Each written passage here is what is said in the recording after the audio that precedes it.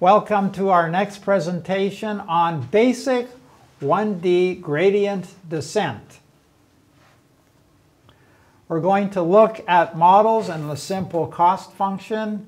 It'll turn out to be a parabola, and then we'll take you through the basic 1D gradient descent. Mohammad, please. Thanks, Matt. So we have the same setup. We have the input x. We have an output y hat, and there's a mapping here, and it depends on a weight. There's a mapping here, and it depends on weight, and this would be y hat of w.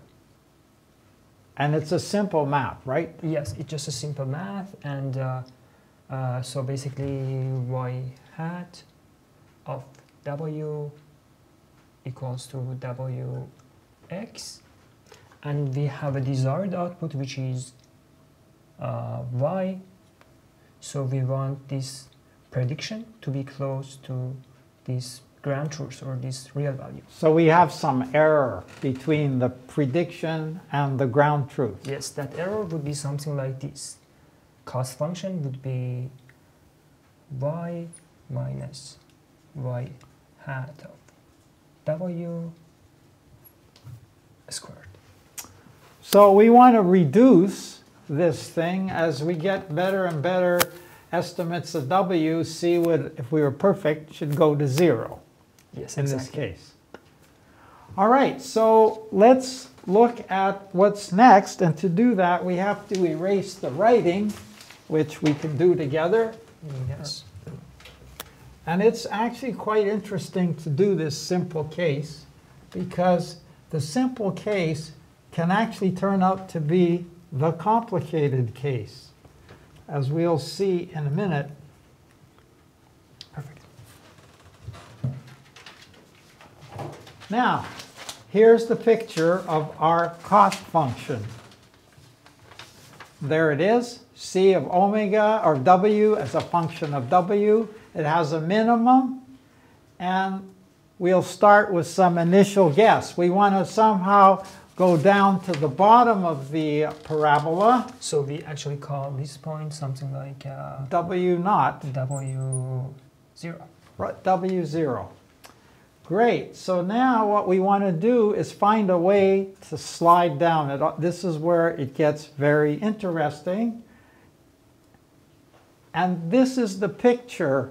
You can see all the lines, and Mohammad will take us through it. There's a blue tangent line to the curve, and you can see right here that you can't distinguish between the tangent line until you get to about here, and then it separates from the curve. Exactly. So the point is going down this tangent line to reduce the cost function, reduce the C. So if this distance would be our W delta W, and we have a distance here which is D from here to here. Yep. Yep. And this here is the angle alpha here. So Okay. alpha is related to the slope of that blue tangent line. Exactly, that's the definition. So alpha equals to d C d W. Tangent, right? Tangent. Exactly, Tangent. Tangent alpha, yeah. Yeah. Sorry.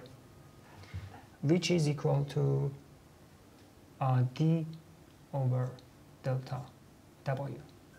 So basically that d is equal to dc dw delta W. So we just replace this d, or just, yeah. Here, I'll do it. Sorry. It's okay. With dc over dw delta W. Right, that's right. So this is this. So we have a triangle whose base is delta W here, and whose height is given by this expression. Yeah, exactly. So if we want to The amount that this C function changed is, if you call that delta. Delta C. C. And that goes from here down to there. Yeah. So that's the delta C, starting at W, and then this is a point we could call W1, right? Right here where it's a little higher. There's W1 where my finger is, so you could write it there. If we go down, this would be W1. Right. And this would be the change in the cost function. Yeah, as we sliding down, so to speak. Exactly. And this change could be approximated by this line. You see, we have just this much error. So this change could be actually approximated with this line, this value. So we actually write that here, delta C approximately equals to dC dW delta W. Basic first-year calculus, tangents to curves. Okay, so now what's next? The next is how to choose this W. Right, because this we know, we have a representation of that, but we don't know how to choose that. So for that, we can have a guess, something like this. If we choose delta W equal to dC over dW, and actually multiply that number with minus eta, since we are going down.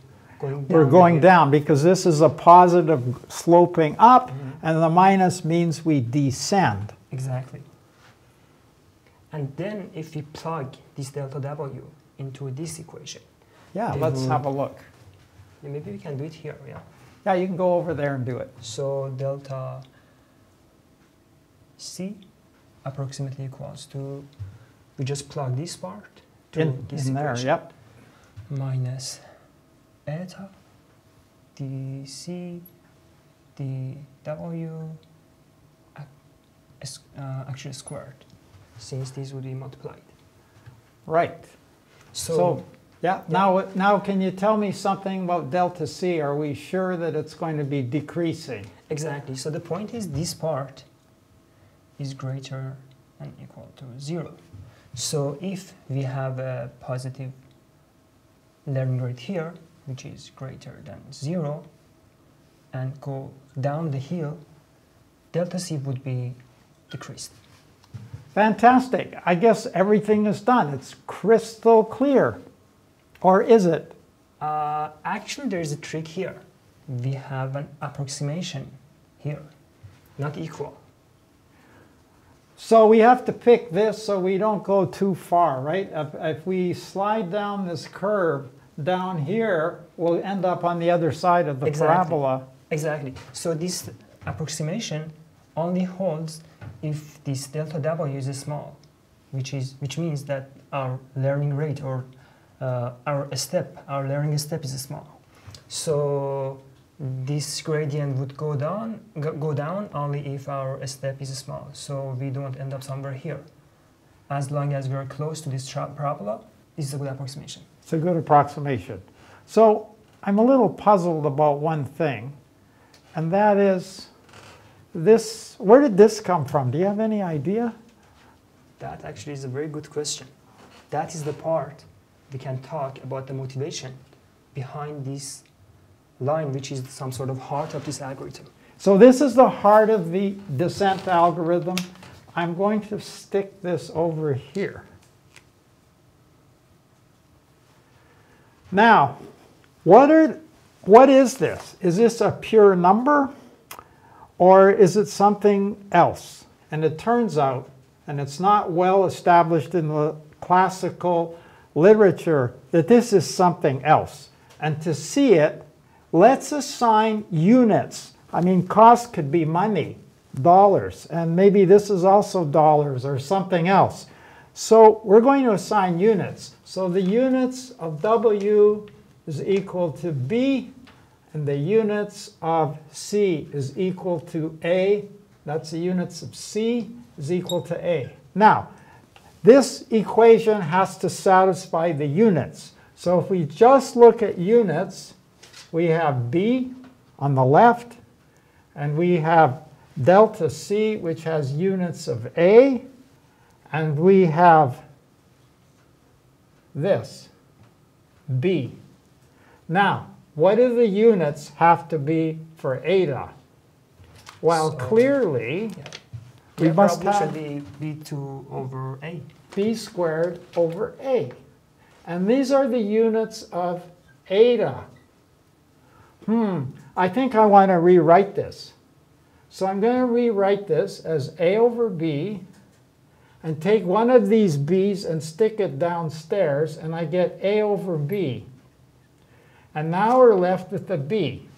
So in terms of the units, everything works because we have, this is unity here, and this B equals that B.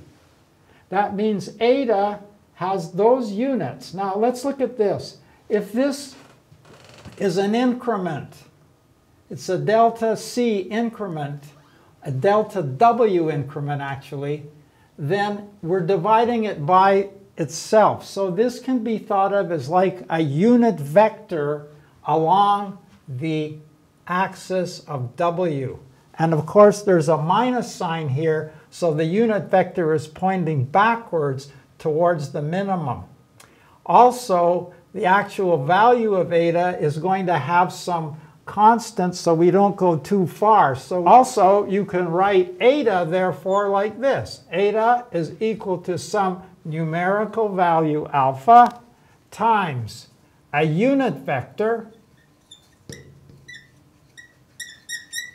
which is given by this ratio, times an increment in W. So you're actually moving a given amount along the W-axis towards the minimum of the parabola because of the minus sign, and you're keeping this alpha, which is a numerical quantity, small enough so that you're hugging the actual curve. So we don't want to go down here where the tangent line is separating from the actual curve. And that's the key part, because in multi-dimensions, we will again look at this unit vector and figure out where we're going to descend so that we reduce the cost function. You just extend it using partial derivatives in multi-dimensions. Good work. Perfect. Thank you.